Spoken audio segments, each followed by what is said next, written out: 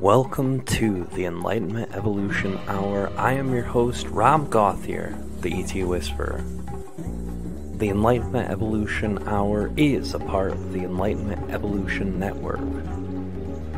Any ideas expressed by the guest, myself, or commenters may not necessarily reflect the same opinions of the Enlightenment Evolution Network. Enlightenment defined. It is the state of giving or receiving greater knowledge and understanding about a certain subject or situation. Evolution defined. The gradual development of something, especially from a simple to more complex form. So what is Enlightenment Evolution? The state of giving and receiving greater knowledge as we develop from a simple to more complex human being living on Earth for our soul's experience. Welcome now and join us as we explore our Enlightenment Evolution Hour together. The Enlightenment Evolution Hour is simulcast live every Wednesday at 10 o'clock p.m. Eastern, 7 Pacific from the Enlightenment Evolution Hour page, Matrix Minds Facebook page, and the ET Whisper YouTube channel. It is also redistributed from the Forbidden Knowledge News Network and Conscious Awakening Network. Hey everybody, welcome to the Enlightenment Evolution Hour. I am your host, Rob Gauthier, and we are here today with a very special guest. I will be bringing in Kerry in just a few minutes, but before that happens, as all of you guys know, it is time for the announcements. I'll keep them as short as humanly possible. For the show, I have guests coming. Those guests will be announced very soon. And we will get that schedule up as soon as we can. I'm kind of on the edge right now. This has been one of the busiest weeks that I've had in a long time. But there are guests coming. We've got plenty of guests who are lined up. We just haven't set the dates in stone yet. So we'll announce those as we come. For the network announcements, you guys know that we have another show on our network, and that's called Out There Talk with Valiant himself. And he runs Instagram Live every Tuesday and Wednesday at 11:59 p.m. Eastern. You can go watch him after we're done here tonight if you want, over there on Instagram Live. He's an amazing dude with an amazing show. He's had lots of good guests, and it's about all things that are out there. As for the other show that we have, it's still not ready to come back out yet. So once that comes around, I will let you guys know. Now, for the longer announcements, the ET Whisper announcements, you guys know that we have an event coming up. And the first big announcement that I'm going to share with you guys is going to be about the giveaway that we're doing tonight. We are doing a giveaway for this event here, the Lumerian Life Expo, which is June 20th to 24th. We're giving away one online ticket for all 4 days of this event. And the live streams include everything that's done in the main hall and everything that's done in all the workshops. So this is going to be out of control. It's over $200 worth of value for the live stream ticket, and we're giving away one tonight to people who are in our audience. So one of you guys will walk away with a live ticket to this tonight. Hang in there, enjoy. Also, if you guys want to buy tickets for this event, whether you're going to do it online or in person, you guys can come to this link right here I'm about to put in the chat for all of you guys, and you can come visit us in Mount Shasta live, or you can buy online tickets and watch us online. One of you guys will have to not buy a ticket because you'll win one tonight. But that link there in the chat, which is right here, I'm going to put it up for everybody to see. That link will get you right to the purchasing ticket area. And if you guys use, I don't remember if there's a code for this or not. I'll let you guys know about that before the end of the time. But this is going to be a really great event, guys. So check it out. You can go to the website itself. And let me go back. Sorry. I'm in the middle of crazy town right now. You can go to LumerianLifeExpo.com and check it out, or go to the link I put in the chat. Secondly, I have another event coming the very month after that, and that is the Stargate Crusader Retreat. This is a very small and intimate event, but I think there's going to be about 30 people at the max. This one includes lodging, and it also includes, I believe, food there too. But it's going to be 3 days intensive workshops. So we're going to do a CE5 on the ocean, and it's in Connecticut. And it's going to be a great one. We're going to have a lot of good presenters there. Also, Tyler Ellison, our good friend, who is also going to be at the Lemurian Life Expo, he's going to be at this one too. And we're going to do some CE5s out on the ocean, some workshops, some channeling, lots of good stuff for this one too.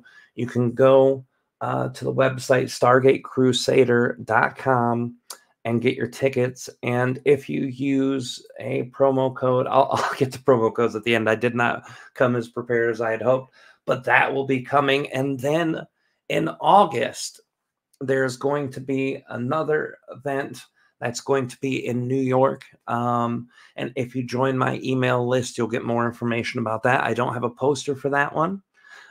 There's only a sign-up thing and a video. So if you join my email list at etwhisper.com, you'll get all of that. Yeah, and I think Aunt Kalina, my dear wife, my beautiful sunshine, the love of my heart and life, she is releasing her channeling in the next 2 or 3 days. If you guys have not come to Kalina's channel to check it out, you definitely can, and it will be worth it if you love channeling. You can definitely check out, and her new video will be available in the next couple days, and the link for that is right there in the chat, guys. That's it for announcements, and yes, all right, so let's get our guest in today. We have our guest, which is Kerry Jehanne-Guadalupe, and she is an author, holistic practitioner, wellness moderate of wellness modalities, including light language. The main light language that Kerry channels is a galactic light language that's connected to indigenous cultures. Galactic light language assists us with clearing patterns, traumas, etc., that we no longer need or are in resonance with, and will support us in aligning in next level. You guys know light language well. We've had some guests on with light language, but instead of me telling you about it, I think we'll bring in Kerry. And Kerry, welcome, and I'm sorry if I butchered your name. I appreciate you being here. Everyone butchers my name, so I know how that can sting sometimes, but welcome to the show. No, thank you so much. And I didn't do a great job at texting you how to pronounce it. It's Jehanne-Guadalupe, and it's a mouthful for sure. But thank you. More importantly, thank you for having me on your show, and I'm so happy to be here. Oh, I'm glad you're here too. And you're going to be a part of this amazing event that's coming up. And we'll talk about that a little later. The one that's happening in Mount Shasta, which is a beautiful place from what I've heard. I've never been. This will be my first time there, but we'll definitely talk about that soon. I want to start with you where I start with everyone. And I think it's important to know the story before the story, or the person behind the story. So my first question to you, what are some of the things in your early childhood that kind of molded you into the person that could have the story? Or maybe some of the influences in your life, of the early life, that allowed you to be a person who was open for this experience in general? I would say as a child, I was actually very closed down. So I was depressed, very low self-esteem, low sense of self. I was bullied, quite ostracized, really, really not liking life at all. And so the opening up in my life came much later, and it came through two physical things I was experiencing. And so one of them was my thyroid, and the other was a back injury I had. And so my thyroid I was hyperthyroid, and I'd gone to an endocrinologist, and he said, oh, you're so hyperthyroid. We either have to cut your thyroid out or kill it with radioactive iodine. But either way, it's got to go, and you need to live on medicine for the rest of your life. And in the same time period, I had herniated 4 of my discs in my back. And some doctor said, oh, the days of bending over and tying your shoe are done. You'll always be in pain. You'll never recuperate from this. And there was something in me that said, this isn't true. I had no opening to any kind of alternative wellness modality. I had nothing in my background that I could rely on. But there was something in me that said, this isn't true. Like, you don't get my thyroid and my back is going to be just fine. I don't know how, but somehow it's going to be okay. And in that time period, I came across the book called The Presence Process from Michael Brown. I read that 7 times. It changed my life. And that book really started to open me up. And then from there, I found out about breath work. And so I started to study transformational breath work. And I was going to one training after another, not to become a practitioner, because at that time I had no concept of me being able to help anybody else. Like I was the wounded one. Like it was not in my consciousness that I could support other people. I studied EFT and I studied Chinese medicine, and like I was just really trying to not just heal my back and my thyroid, but all the heavy stuff I was carrying from childhood, and the depression and the anxiety and the low sense of self. Like I was getting through life, but I carried a lot of weight for sure. And so I would say that I opened up much later on in life. And it came through my physical body saying, you need something, but you don't need the traditional course. You don't need this conventional med. There's something else out there. Was there anything like in your childhood that made you a bit skeptical to authority figures or medical industry or anything like that? Or was this just really a deep sense of unconscious knowing that just popped to the surface when that experience happened, do you think? I think it was a very unconscious knowing, because authority figures to me as a child and a teen and even into my 20s, they were it. Like I had such a habit of handing over my power, not accessing my truth. Like I really believed in the stories that they would tell, whether it was from religion or from education or just in life in general. Like I really believed in all sorts of stuff that just wasn't true, but I had no sense of that. So I wasn't skeptical of authorities. I was actually quite scared of them. Growing up, all sorts of, anyone could even slightly be an authority figure and I would be afraid. And I would therefore obey. I had that ingrained in me. If you don't obey this authority figure, I'll be in trouble, in deep trouble. And so I grew up in fear. So the fact that somewhere in, let's say, my early 30s, the fact that I saw this doctor in a white coat and I was like, you don't have my truth. That was a miracle. There was something in me that was begging to come forward, because if we think about it, funny enough, my thyroid is, that's about my truth, like my throat chakra and speaking, and my spine, about having a spine in the world. Like, where is my backbone? My thyroid and my spine were both very weak at that time. And the fact that in that weakness, I was like, no, there's something saying that this is not true. This is really not true.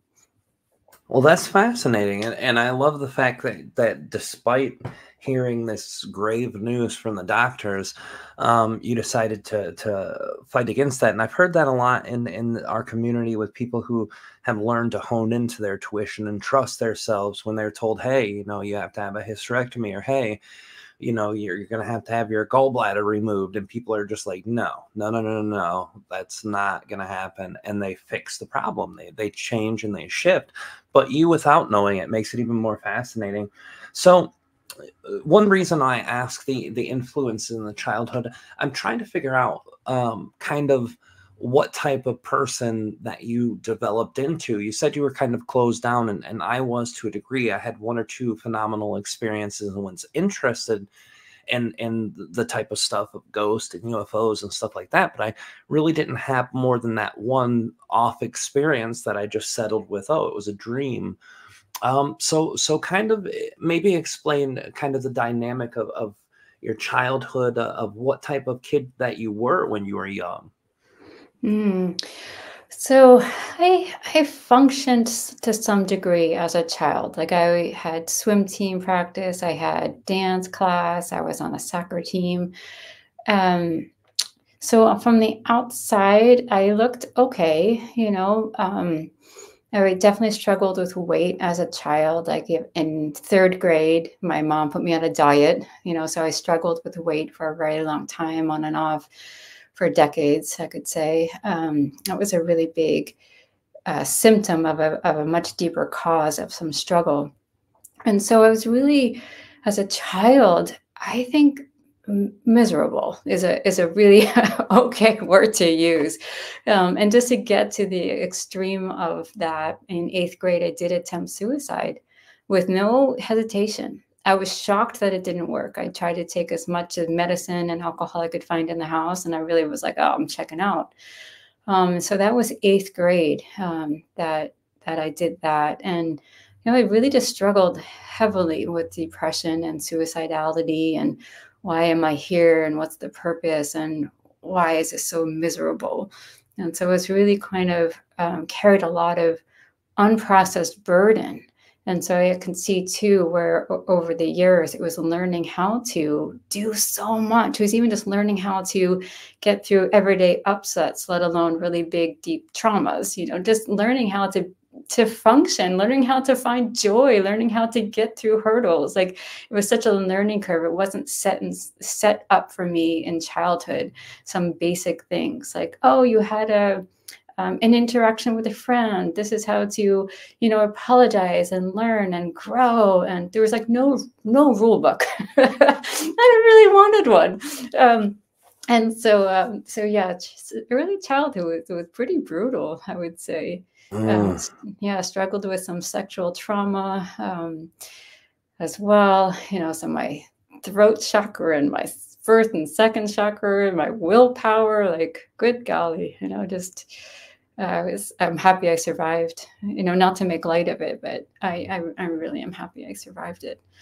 No, I'm very glad you are, and it's unfortunate too with children who go through trauma when society doesn't really give children outlets to come and speak, even if they feel safe with their parents, even if they feel safe with a trusted older figure. There's not a ton of outlets, especially the later in society we get, the worse off it is. In the 90s when I was a teenager, that was guys weren't supposed to talk about their feelings, but that was getting less and less. But a lot of young women I knew, and a lot of girls that I knew, had gone through sexual trauma, and unfortunately, that's a huge thing in our society still. But I'm glad to hear that you made it through. I had a friend when I was growing up. He's still one of my best friends. I consider him like a brother. He had an early childhood suicide attempt, and he took a whole bottle of pain medication. And the next morning, or the next day, late in the day, 18, 20 hours later, he woke up and saw a suicide note next to him on his bed, and was just so upset that he didn't die. But now he saw that his life led him in a path. So that's a pretty heavy experience, and I'm glad you survived it too. Now, normally I don't want to jump ahead too much, because I want to hear kind of the rest of your story and get into that place from where you went through as a child to where you opened up and learned channeling and all that stuff. But before that, when it comes to the suicide ideology and the attempts that happen as a younger person, now that you look back on that, do you think that it was important that did happen to you, for your spiritual advancement, at least? I really do.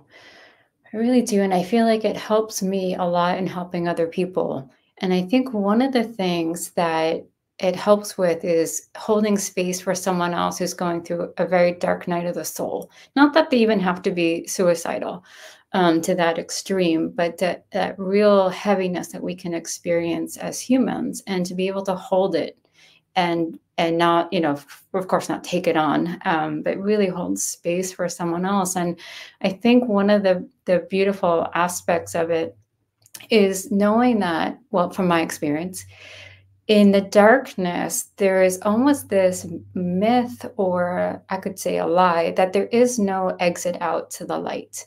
But when we're in the light, I almost feel like there is this like, oh, there's an option to be a jerk in this moment. There's an option for, greed or jealousy or revenge or whatever, but I'm not going to take it, right? So there's options. But in the darkness, it feels like that option of light doesn't exist. And knowing that it does exist, it's just hidden, it's just disguised within that real deep pain or within the darkness, within that shadow. Knowing it does, it just, I think that's part of the help I can bring, is holding that space while someone is in the depths of something. And so it's even in my work, I know in galactic light language, I mean, this is a multi-dimensional, other dimensional, like beautiful channeled language, but I use it in a way that's very grounded to help people in their everyday life experience.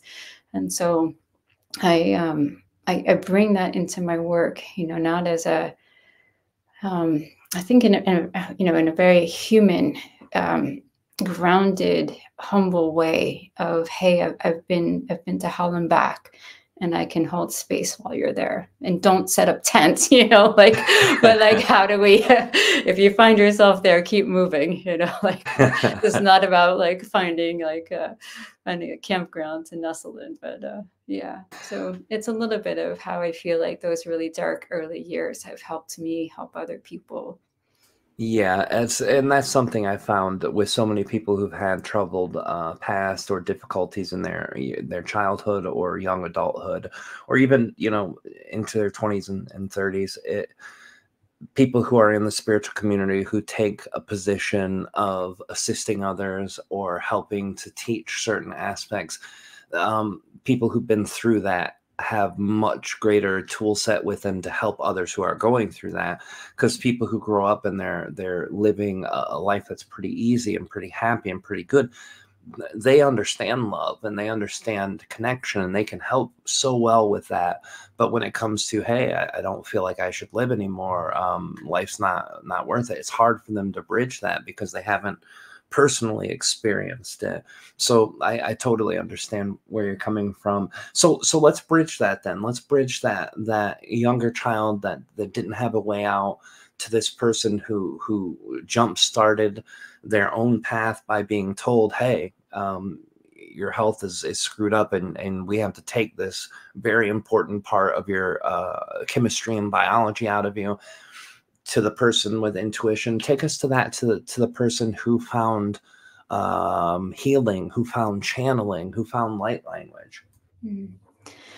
So I think that, thinking back, I think this path started in a breath work session. So I was doing transmissional breath work and I kept advancing in the trainings, not because I wanted to become a facilitator or a practitioner, but because I wanted to continue learning for myself. But in one of those trainings, you had to practice on someone. And I remember being like, gosh, I'm not here to practice on anybody. Like, I'm here just to like get through my own stuff. But I, went through it. And so I remember working with this one person. Her name is Kathleen. And part of transmissional breath work is that you work with hands. You work with your hands. You find spots in someone's abdomen or shoulders or back that are stuck energy, and you just gently press that area as they're doing their breath work. And I remember finding a spot in her left shoulder, and I was like, oh my gosh, I feel that. and so and she goes, Kerry, ouch, like, yeah, I feel that too. And I was so surprised. And anyway, so we finished the session and she goes, Kerry, that was so good. That was like, you're built for this. And it took me, no joke, it took me 3 years to bring that in. 3 years. Like, I really, that sentence that Kathleen shared and her truth, it had no place to land in my consciousness, like, at all. I had to really kind of work myself into someone that had something to offer somebody else. It was a real transformation of my whole identity to step into this work. Not that I feel like I've arrived or that I'm enlightened, but just a human who can help other human beings in their path. it was a really big transformation for me. And so from there, when I was studying EFT and this other modality called Hollow Wave, which is a consciousness modality, I started to be able to offer sessions, and that was just really beautiful. And I don't take that position lightly. Like, it's really significant to be welcomed into someone else's path. That's a really big deal, you know, for me, at least. I take that really seriously. And Oh, so, sure. yeah, I started to embody that more, and really it brought so much joy into my life to be in service to others and to relate to others. And in a way, like, I grow with them, you know, I grow with clients, I grow with friends, you know, and in each session, I feel like I'm growing as well. And so at some point, the light language started to come through my hands, and I didn't know what it was. I felt really safe doing it. I really felt connected at that time to spirit. And people would say, Kerry, I feel that, you know, this is what is happening in me when you do that with your hands. And so the feedback from other people was really helpful for me to really feel confident in what I was doing. And then about 7 or 8 years ago now, I was doing a 4-day ceremony in Mount Shasta. And the ceremony was a prayer ceremony that had no food and no water for 3 days, 3.5 days. And so on the 3rd day, I was very open, and the verbal light language started to come through, and it was so fun. It was so fun. Like, I just remember, like, oh my gosh, this is like the best thing ever. And then you're not supposed to be talking during the ceremony, so it's not like I continued doing it after it started. But then at home, I would like be doing light language in the car or in the shower or vacuuming the house. You know, it's just the thing I did. But I didn't bring it into my work because I was really self-conscious about it. I was shy about it. This is really weird. What are people going to think? I don't know other people who do this, you know, like, you know, I had that to work through. So in one of this, I was doing a group event with my good friend Sierra. And Sierra had said, oh, Kerry, I really feel like there's a sound that wants to come through. And in my head, I was like, oh, goodness, I really hope it's not light language. And so she ohmed 3 times, and she has this beautiful voice, and she ohmed. In my head, I was like, oh, thank God she's taking care of that. And then she finished that, and she said, nope, that did not take care of it. There's something that wants to come through. And I was like, well, maybe it's light language. And so I stood up and I did about a whole minute. And that was a long, you know, a whole minute was a big deal at that time. So I did a whole minute of light language, and I was all awkward about it. And I sat down, and someone said, you know, Kerry, that sounded really strange, but I felt it. And so that was the opening to me bringing it into my work. And so what would happen within sessions, I wasn't led to do the other modalities. I was only led to do light language. And so it really just evolved over time, where all the other modalities that I used to do kind of faded away, but not what I learned from them. There was so much I learned in the trainings from the other modalities that I bring into the light language sessions. So they're not gone. They're just not the primary thing I use in a conscious way, at least. Well, that's beautiful, and when you're bringing this through the breath work, that kind of open that pathway in the door. Tell us about the first time channeling. Well, first of all, I don't want to assume the way that your channeling works. So, do you connect to entities or groups or collectives or energies? How do you do that? For me, it feels like I connect to energies. And so the one group that I feel really connected with as a group that I can name are elves. And they're very distinct light language. But the main light language I channel feels like I'm channeling a consciousness of 3 different streams. And what will happen for me is that the streams will change according to what the individual or group needs. And so if we're clearing out some heavy stuff, there's a certain light language. If we are then going to the next level of consciousness, the channel switches to a different consciousness that's then coming through. And so for me, it feels very like I'm channeling a consciousness that's coming through as light language. And, you know, when I sense into it, they feel connected, but I don't feel them as a group. Like Lee Harris channels the Z's, that's like a group, you know, Paul Selig channels the guides, it's a group. And for me, these feel connected, but not in that kind of group-like way. I see, and that makes sense. It's and that's kind of why I asked too. Most of the time when I'm channeling, I'm connecting to singular entities or beings, mostly extra dimensional, extraterrestrial beings. But sometimes I get those groups, you know, the collective energies, and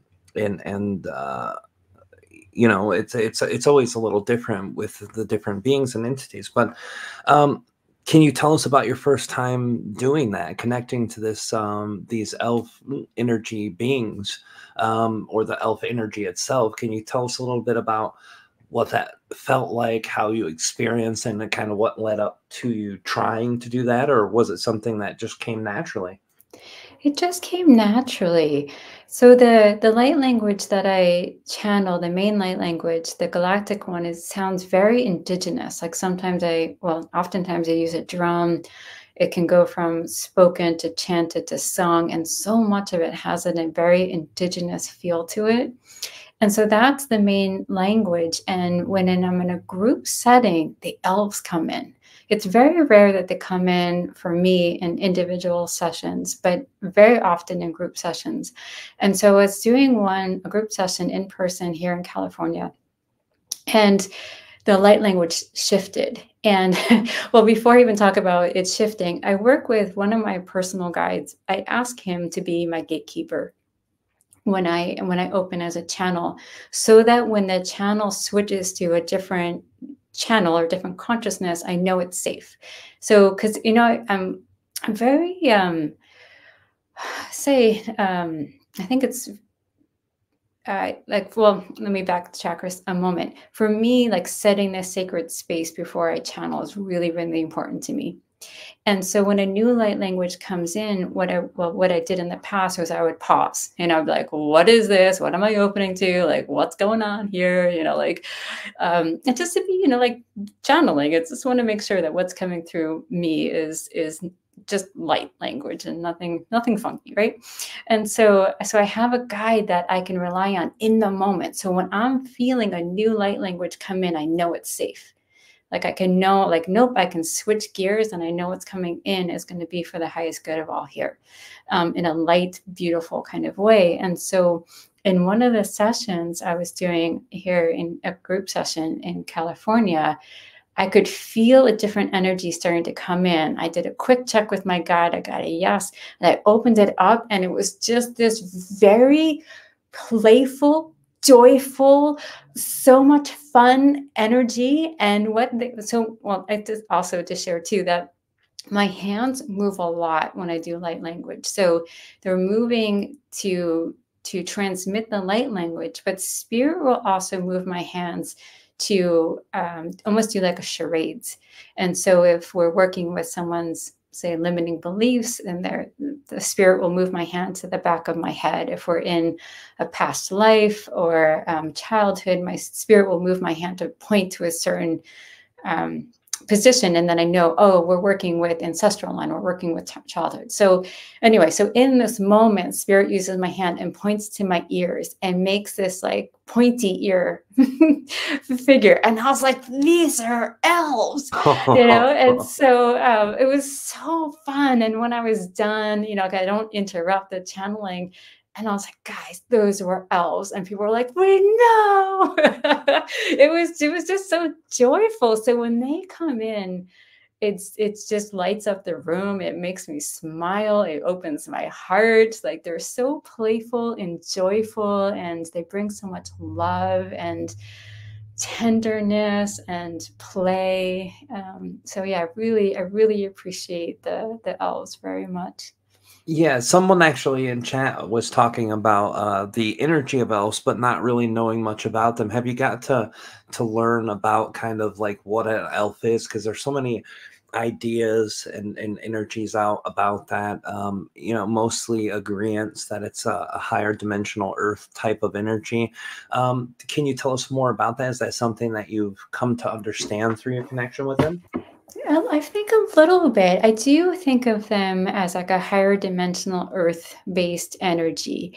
And for me, sometimes I just leave it at that. Like, like I would love to get to know more, but for me, I love to get to know more through my experience and then go read up on what other people have said about elves or a certain consciousness. And so I do feel like I'm still learning about them. And for me, it's like, what are they doing in a session?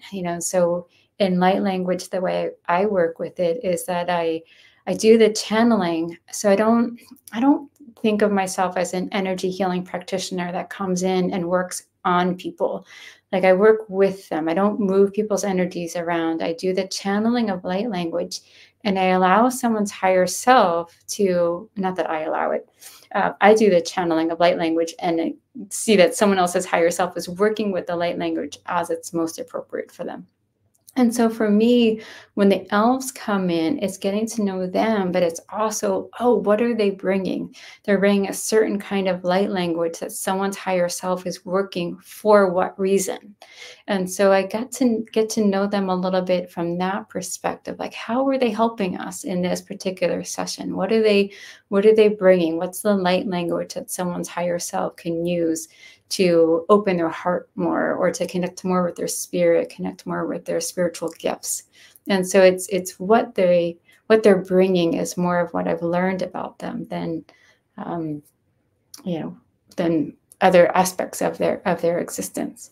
Sure, and I think that's always the best way to learn about them, is the experience you have with them. And it's fascinating too that you explained it as working with the higher self of another person. I've always found that to be such a helpful aspect of certain people's modalities of channeling or light language or healing, because that higher self of the other person knows the best for them, what's perfect and what's needed and required. And even though our own higher self is a very wise being, if you're trying to help someone else, their own higher self has all the required information about that Right. being. So I Yeah. love that. So tell us then where you first kind of started this and started working with this, and then tell us from that point up to where you're at now, and the types of work that you're doing mostly now. So when I started to really do the light language as a soul modality, what I was doing in the beginning was tracking it from, like, what is it doing in the moment? So I would do the channeling. Someone else's higher self would work with the codes, and I would really just sit back and be like, oh, okay, we're working on the ancestral line, or we're not we, but the person is working here and there.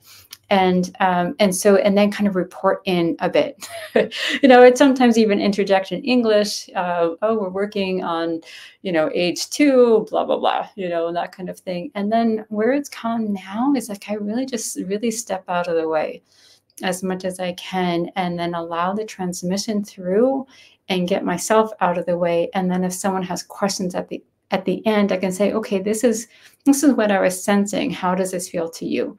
It's very much conversational. Don't come in thinking I know someone's truth. I know the information that I'm sensing is coming through my subjective consciousness and my perspective and my history and all of that, my nervous system, my metaphors, and so I try not to, I very much try just to offer that this is what I'm sensing. How does this feel? And so I work with that.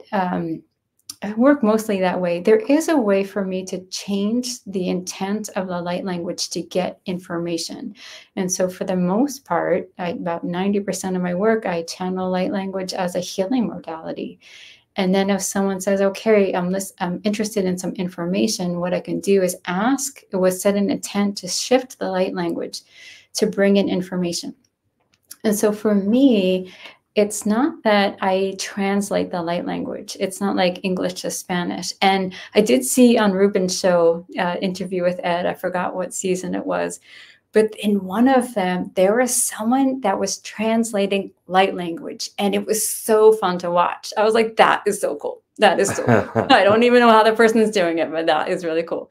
But I wish I could do that, and maybe one day, but for right now, what happens more for me is that I'll channel the light language with the intent to access information, and then somehow it gets translated into a knowing.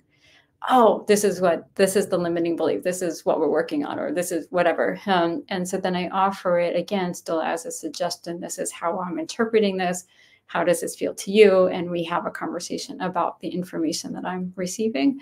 And so that's how I work with it now. In group settings, I do very, very little of that. I do the transmissions. They can last a half an hour to 45 minutes. We pause, people share their experience, and I really don't interject at all, like at all. And so people will go around the room, and what's beautiful about it is that people can have very unique experiences. The last group session I did in March, there was someone that was in the room that said, Kerry, I felt Ganesh come in. Someone else in the very same channeling was working with their ancestors, and someone else was working in their childhood. So the same transmission, but everyone's higher self is working with it so uniquely. And I just love that. And just love opening up the space for people to share their truth and their experience. Some people go on what they feel is like a shamanic journey in the light language, and just journey with it and have their visions and have the sensations that they are feeling in their bodies, have knowings that come through. And for me, it's really just stepping out of the way as much as I can and allowing them to have their experience of it. And I love working that way. That's beautiful. And when you said that person who did the translation, I know exactly who you're talking about. I was in Sedona last September, and myself and Lisa Royal Holt were at this little meeting that Ruben had, and we both channeled during a CE5, and Jamie Price was there, and she did some light language. And then our last week's guest was there too, Jasmine. She did some light language. And then the lady who translated it in Japanese, and then Ruben translated Japanese to English for all of us. It was such a weird and amazing experience. It was really great. But I also really love the fact that you're acknowledging the fact that you're bringing through this information when you do translate it into a way where you receive information instead of like encoding others or helping with others. That there's recognition that I have filters as a human being. It's very possible that this information can come through the metaphor perspective I have. I find a lot of people who deal with channeling don't always understand that, so they rely so heavily on what channelers say or what the entities that are coming through the channelers say, to a point where they almost give up their own power of understanding or belief. And I always caution people against that, because channeling is an art and not a science. It's something that through even like myself, when I do this deep trance channeling, there are subjects that I hear Treb and Ardif shift through their own sharing of it, because they're trying to get around my big dumb head and they're trying to work through it, or my hard belief or whatever. So thank you for sharing that too. And when the light language, I do want to have you share with us some light language a little later tonight too, because I know everyone loves to hear the different energies behind light language. But as you said, you're kind of shifting it into a knowing. That's very interesting. I've never met anyone who has that capacity. A lot of people either are like, I understand the light language to a degree, or I have no idea, I just let it come through, which I always love too, because they're trusting that process.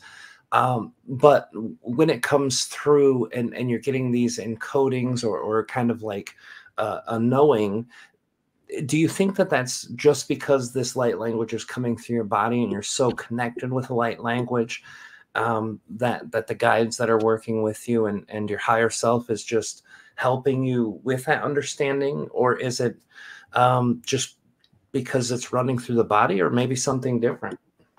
I think it's a combination of all of it. So, because the knowings that come through are very much connected to the person I'm assisting in the moment.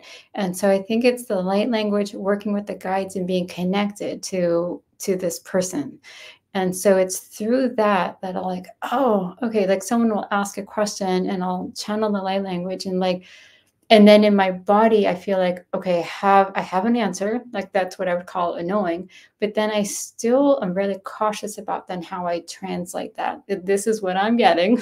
How does it feel? And I think I actually annoy a few of my clients with that because they just want to know. They're like, and I say, how does it feel in your body? Do we need to switch any words around? Like recently, I got some information that was about, I said something about whether it was not deserving love.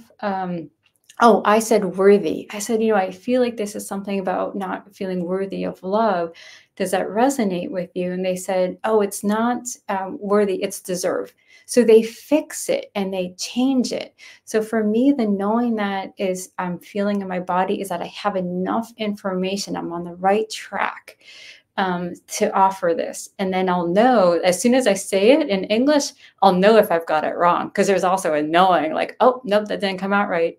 We're not there yet. And I'll actually ask spirit, am I on the right path? Did we get this wrong? Because the information for me is very grounded into our human existence, our human experiences. Some people who channel they're opening up to these, where's the earth going and how are we evolving and what's happening on the planet, like really big information, very expansive. And I'm more of like the boots on the ground channeler who is in the mundane and in the life experience of someone. And so that's the kind of information that will come through, and it comes through to assist someone in the light language experience that they're having. And I guess I could just offer too that when I'm doing a session with someone, part of my intent that I'm bringing is asking for perfect remembrance, meaning that if someone needs to know what is they're releasing, if they need to know in their mental body, they'll know. If they just need to know as a vibrational memory, oh, there's a lot of sadness coming up or some grief and there's no story related to it, then there's no story related to it, And so I'm just always asking, like, do we need to know more information, or is it just we're going to let this pass and we've already processed this enough, like that kind of thing. So yeah, the knowing is it's for me it's a sense of in my body. I'm like, oh, okay, I've got some information that's I'm on the right track. It's okay to share. And that's what I mean by knowing. It's not like I know someone else's truth. It's more of like I have interpreted the light language well enough. It still might need some correction. Yeah, but it's well enough to put it into English and offer it as something to work with. Yeah. I really love that, and I appreciate that. And to me, there's no form of specific channeling that's considered bigger or smaller. Because I've met a lot of people who are learning to channel. When I taught it, I used to do one-on-ones a lot with people, and they get to a point where they're like, the information's coming, but it's not specific to certain questions that I have, or it's dealing with my life more than all this, world things or galactic things. And they get upset about that. They're like, oh, and it's like, well, the trusting of what you're getting being the most important thing that you're receiving is what helps the channeling grow and expand. And when you feel that trust, maybe you'll get the answers, maybe you won't, but you also have to trust that the answers you're getting are the ones that you need, because that's always how it works with channeling when it's coming through as it should.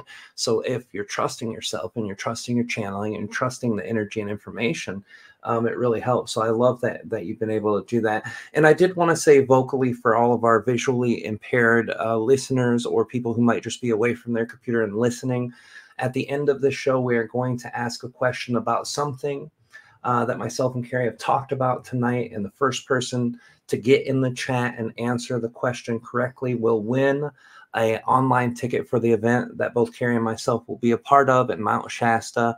This will be an online ticket. You can do it from anywhere in the world, and you can watch live on stage and all the workshops specifically. It's got a value of over $200. We're going to give that away tonight at the end of the night. So hang in tough and listen throughout the conversation. And if you know the answer, shoot it in the chat as soon as you can. And that would caution me to warn you guys who are on YouTube. On YouTube, they have the live chat. It's usually called top chat. You'll have to switch that to live chat to see the actual results, because sometimes YouTube will filter the way you get your chat to the way they want you to see it. But if you put live chat, you get it as it's actually coming to you. So you know, back to that, the trusting. What do you tell someone who's new to channeling, light language, energy work, any of those things that are having a hard time learning that trust in themselves or learning the trust in their channeling? What kind of helpful energy can you share? For the people who are channeling, not the people who are receiving it. Yeah, for people who are starting to learn how to channel or do energy work, or who are doing light language. Mm-hmm. To really trust it, I think, excuse me, I think it's important to know where we're coming from. I think that's where I find a lot of trust in myself. Like, I'm not here to fix other people. I'm not here because I need to be special. I that kind of that orientation. I think to really the foundation of it is where are we coming from? Because if we're channeling to make a big name, or we're channeling to and that's not a bad thing, you know. Like, I love to, you know, like some of the channels out there, they're really big names. Like we talked before about Lee Harris, and Sure. yeah, like, you know, like Paul Selig and Jamie Price, like big names. So there's nothing, I'm not associating that with caution. I love them. So I don't mean that, but it's that sense of where are we coming from? Where are we orienting to? Why do we want to do it? I think those are really important questions to ask. And then from there, trusting. And so the other, just I guess to open this door is really important, is to really know what energies that we're working with, to really feel them. Because even just to open this door, like just for a moment, I do feel like the darkness can be well disguised, and so it's really important for us to be in tune with our egos, with our energies, with what we're feeling, the impact we're having. I've never had an issue, but I've met people who were connected to, what they call them, an imposter archangel Michael, right? You know, like we can tap into all sorts of things. And so I think that when Sure. we're really opening, it's to really feel super grounded, to connected, to really be in our heart, to really feel into the frequencies, be aware that trickery exists, not to be afraid of it, not to be, it's just not about fear at all, but just about discernment and being aware. And I think the more that we're aware, just there's nothing to worry about. And so I also feel that setting sacred space is pretty important in doing any kind of work. And I do it in light language, but there's so many ways to set sacred space. So those are just kind of, I feel like I'm rambling some things, just thinking about for other people who are opening up to channeling. Yeah, no, I find it very valuable that you shared that. I feel very resonant with that. I don't think there's anything wrong with someone saying, "Hey, I want to be the best channeler I could be. I want to be, you know, I want to be able to do it for a living and want to stand on stage and help a lot of people." That's great. But if that's the only purpose behind it, you have to know where your ego is. You have to know where your intentions are. So I absolutely agree, and I think that's very resonant. Most of the people I know who are big channelers, who have made it as channelers, who have made it as light workers or energy workers or light language people, all of them who I know personally through their story and everything, all of them never intended to do this ever. Like it wasn't some of them it was an accident, some of them it was very intentional, but their thought was never, hey, this is what I'm going to do for a living. It came into their experience and found they found their path through their experience of getting to that point. So yeah, the natural growing path, the way of least resistance, and the way of knowing yourself and being honest with yourself is hugely important. So absolutely, I appreciate that. So let's go into the light language a little bit. I know you said you wanted to do some light language for us. Are you able to do maybe a 5-minute light language for us? Is that too long or is that too short? No, that's perfect. That's perfect. I love knowing time because then I'm not so conscious. Like, am I going too long? Just like, like just like 5 minutes is perfect. It's perfect. So yeah, do you mind if I just hop on in and see what comes? Yeah, however you want to do it. Okay, so so I'm just setting in my mind this intent that this is for the highest good of people who are listening now and for anyone in the future tuning into this. And let's have some fun and see where we go. Shan duan dan duan do lo lan tan duan do lo la hi le le huan xi le lan kan dan do lan la yan xi le lo hu ma he le lo shan tan duan do lo la ni kalan tan dan do lo li kalan xi le la hi le kalan xi le lan tan do ni huan xi le lan ta lo hi hu shi he le lan kan kalando he le la hi she ne he le la yo huando he le lan ti shalan klan he le kalan tan do lo lan ti kalan dan he le lo kwandan do la hi Kele lan kandando, kele la hilele, kele lan talati, shantan hele la hi, kalando hele lando, balo hele la hi, Kalanshi hele lan kan, kalandan dando lola ni, kalantan dando lola shi, kwando hele la hi, kalanshi hele lan kan, kalando hele la hi, kalantan dan hele le, hele kan, kalandan do, kwandan de la hi o, kwan shalantan de le, kalandan hela hi, shayo, kwandan do, bando he he kalelo hantan shande loli huando manto kalante hele shayi helankan kaloli helandi shantan he kalayanti kalandando dolo man kalahi kalayanchi kalandando delo man de ne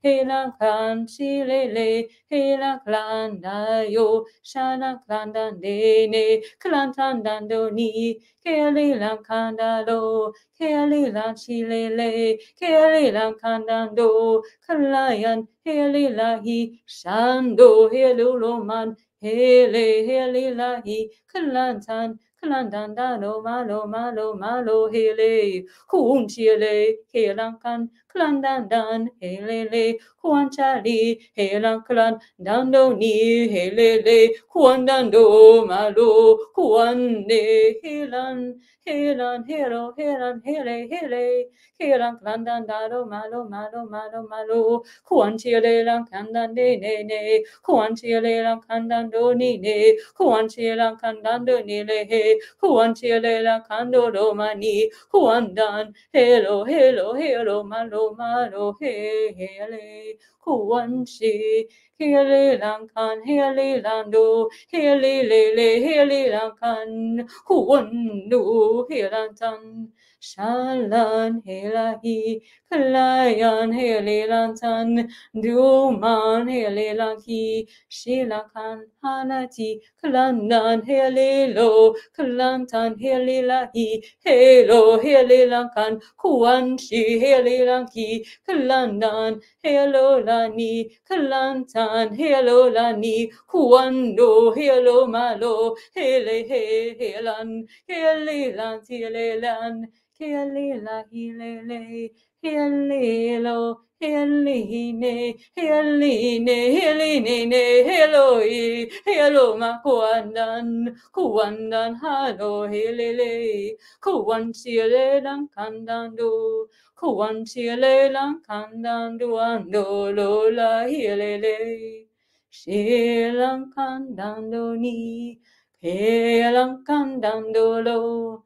Kwan sialelan hilelan kan kilelelan hilele Kelan helan helela hi ho kelele helelan san Kwan dilelan kandoni kelele helela yolo Kwan sialelan kandani sialelan hilelo helelelan kandande Kelelan dandalani, helelelan hele.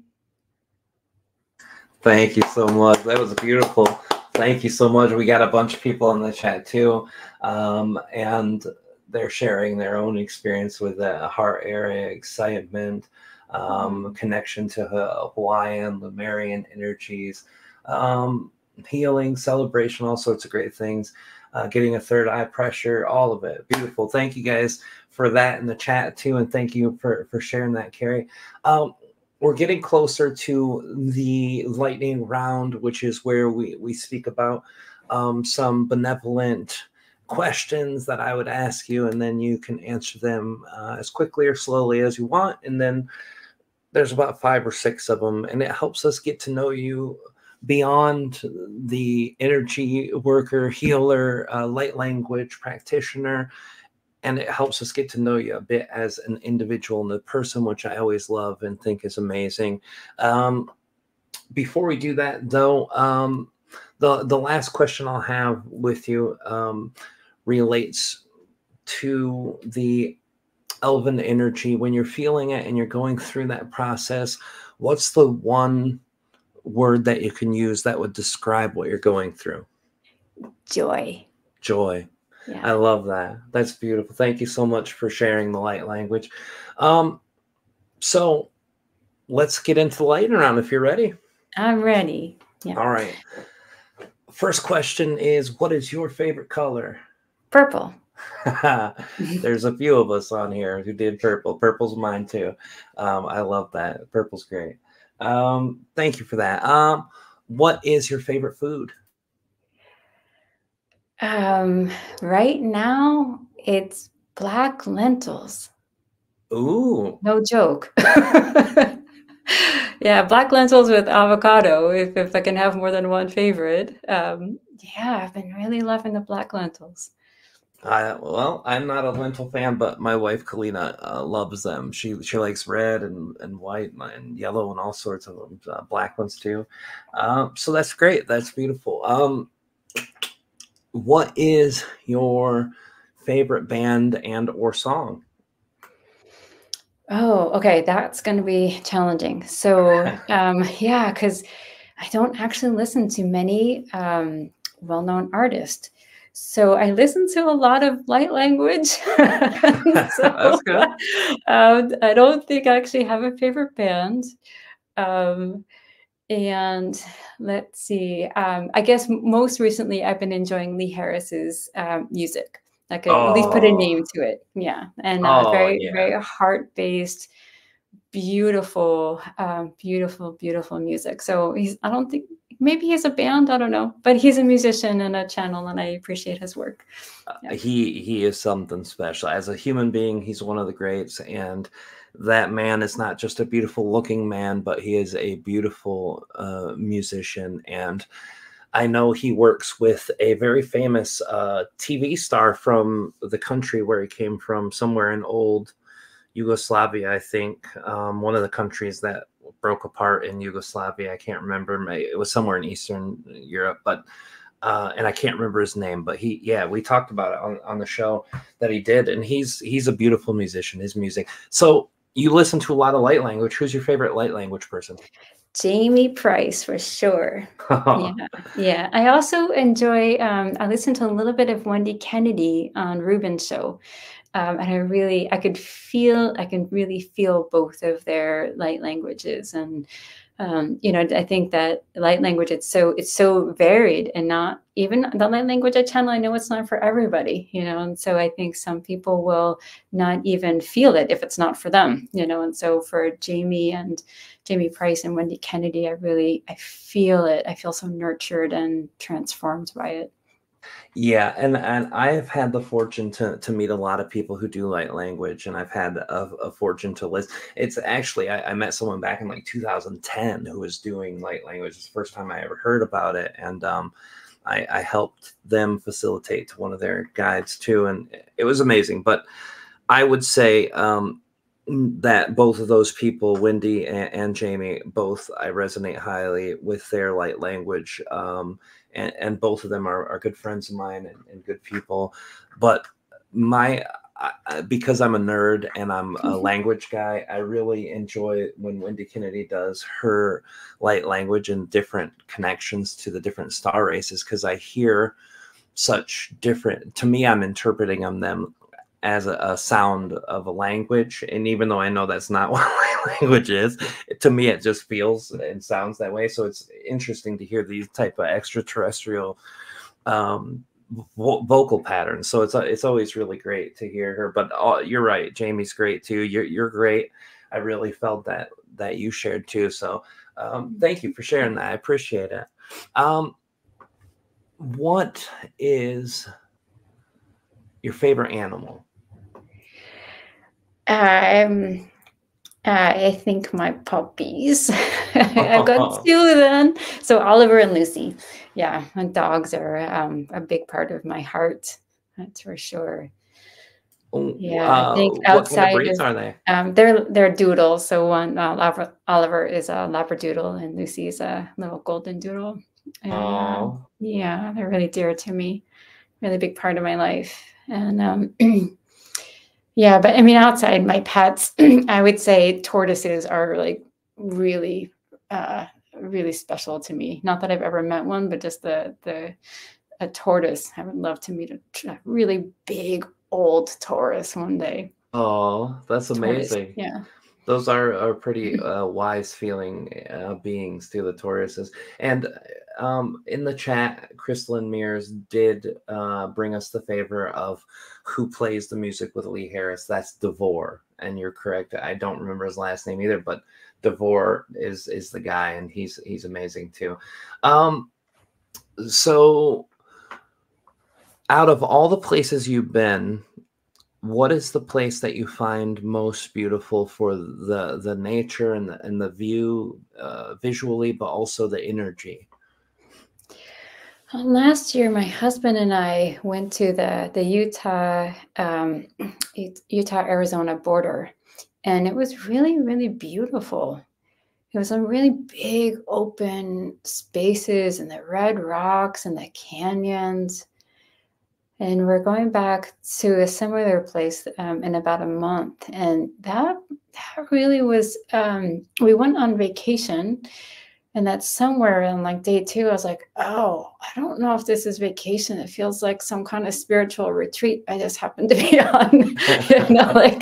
I was like, I'm really feeling this. I could really just feel so much is moving in me, and just being opened and connected to nature, and yeah, feeling really grounded, and also like expansive and grounded at the same time.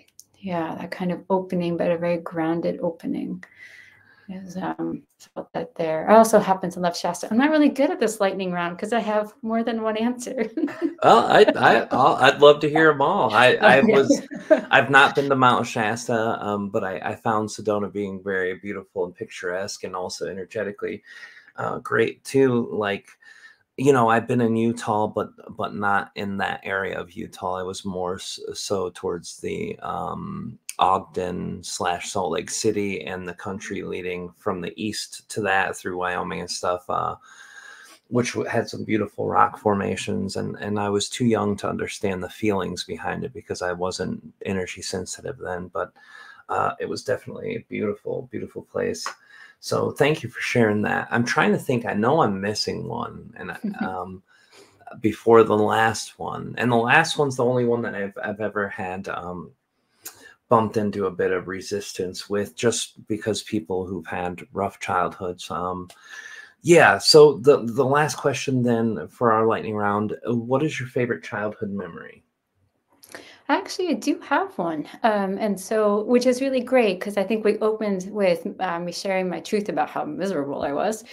But there was a time in my childhood, in somewhere in grade school. I'm going to say the second half of grade school. I'm not really good with age, that kind of thing when it comes to memories. But my godfather was present, and I called him Uncle Andy. He passed when I was in high school, but I just remember that was like the moment where I actually felt really connected to another human being. And I just remember sitting in my living room being like, this just feels so right. This feels so right. And I felt joy. I felt love. I just felt this like, wow, like this is a really special moment. And yeah. Yeah. And actually, now that I think about it, I don't really think about my early part of my life as having any openings. But now that I think about it, after he passed, I really felt him. And I had some really weird experiences. Well, not to call them weird now, but I remember sitting on a swing, and the swing next to me started to swing, and there was no wind. And then I was sitting on a floor in someone's house, and a ball rolled, and there was nothing that should have moved the ball. Oh, And so I was like, oh, that's my Uncle Andy. That's my godfather. And so, yeah, that's, it actually makes me just feel kind of, I don't know, just very content just thinking about him and that early childhood memory and even the memories after he passed. that's so beautiful. I really appreciate you sharing that. And I always find that question one of my favorites to hear the answers with, because a lot of the time we find some of our greater moments of opening in early childhood, or at least something that we hold on to throughout the years, that brings us a fond recollection of a person or an experience. And for me, being able to access those good memories really helped with a lot of the harder parts of that time of life too, when it comes to trauma. So yeah, thank you so much for sharing that.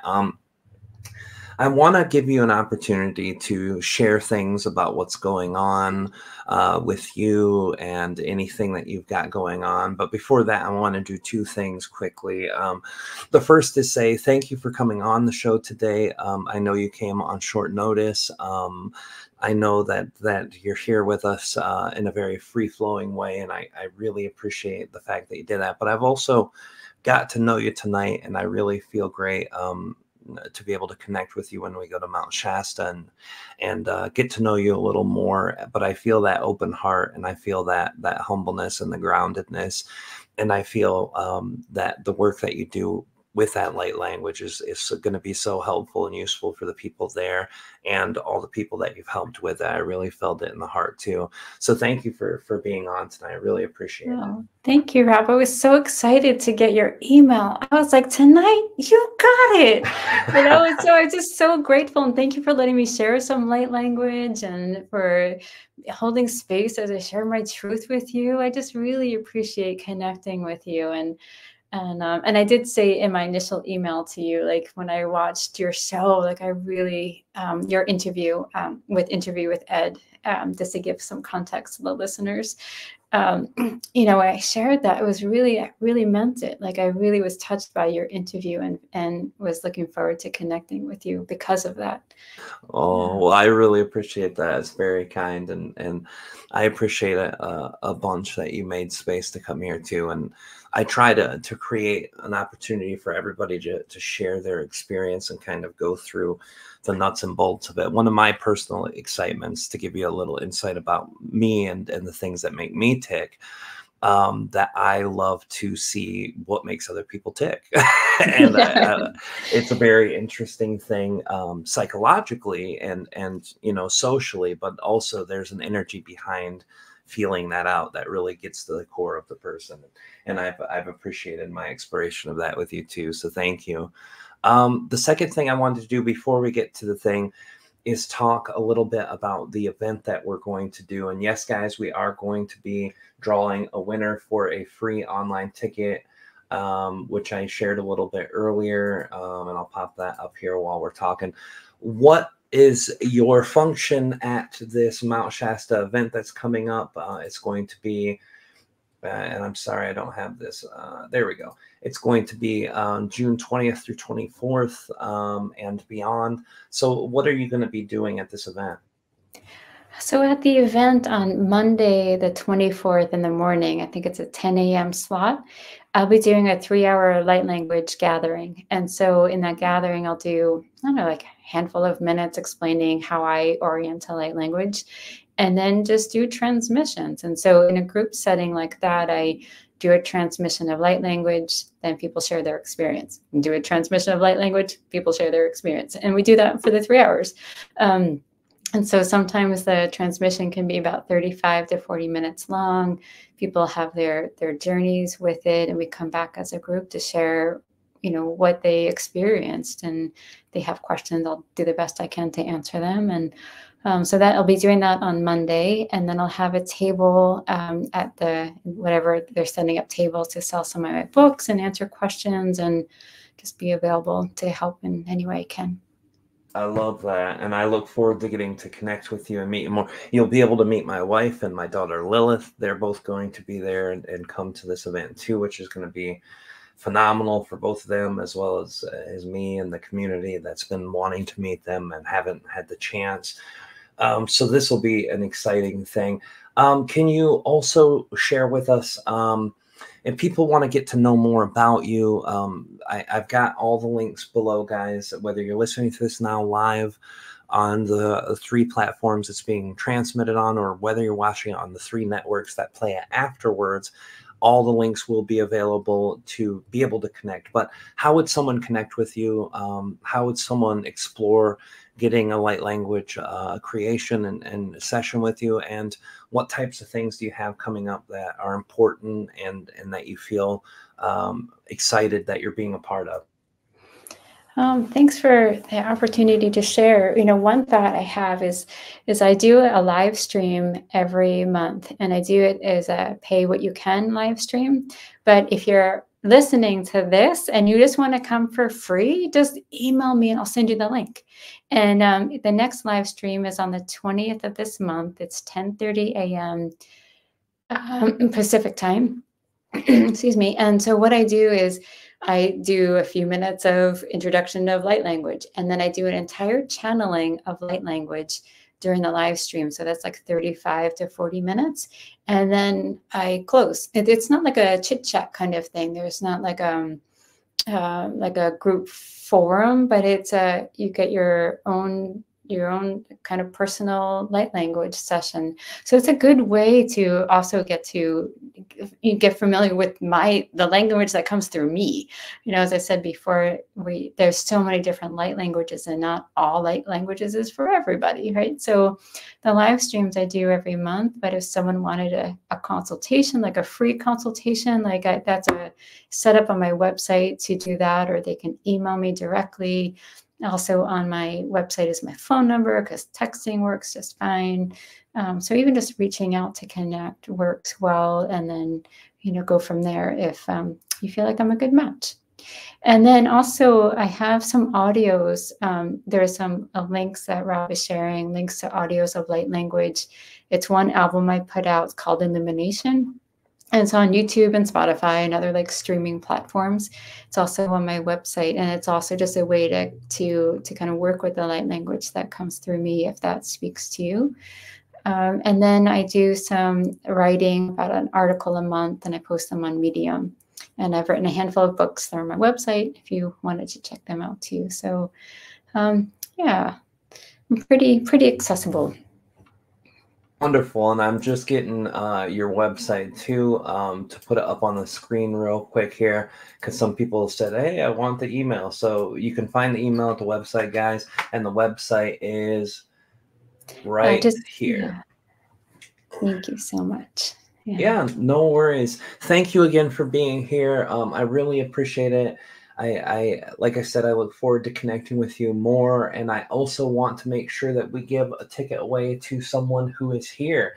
So everyone who's wanting to participate and win a free online ticket, get next to your keyboard, your phone.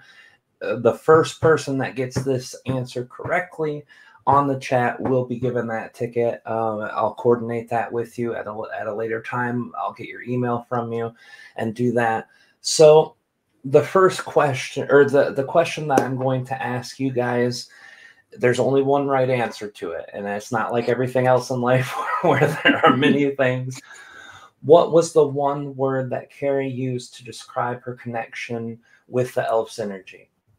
All right, guys, go ahead and give that answer. The first person who types it in will definitely get it. And there's a delay from us live to you. And boom, Julie Dean with the win. Joy. All right, Julie Dean.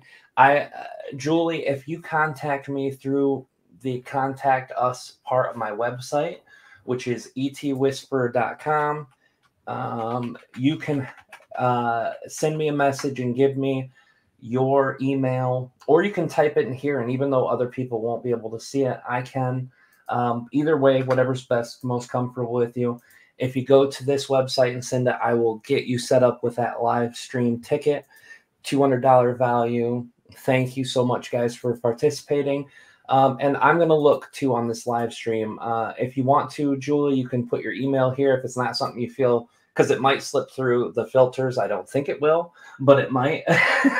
So if you want to do that, you can. If not, just contact me, etwhisperer.com, and I'll put that up on the screen too real quick. etwhisperer.com. So if you go to that and send me through the contact Julie and let me know it's you, we'll definitely get you set up. So thank you guys all in the chat. You guys are beautiful. Thank you again. I really appreciate you being here too, Kerry. It was a great time. Yeah, thank you, Rob, so much. So grateful and just really, really joyful just to have connected with you. So thank you. Oh, thank you too. Thank you to you. Oh, look at that. Our own Ruben Langdon is in the house tonight. Congratulations, Julie. All right. So everybody, we will be back here next Wednesday at 10 o'clock p.m. Eastern. That's 7 o'clock p.m. Pacific time. Outside of that, you have to do your own translation sometimes, but we will be here next week, guaranteed, at the Enlightenment Evolution Hour. I am your host, Rob Goth here. Thank you all who are here today. Thank you all who listen in the networks later or just catch the replay. I love you guys so much. Thank you for being a part, and we'll see you guys next week on the other side. Good night, everyone.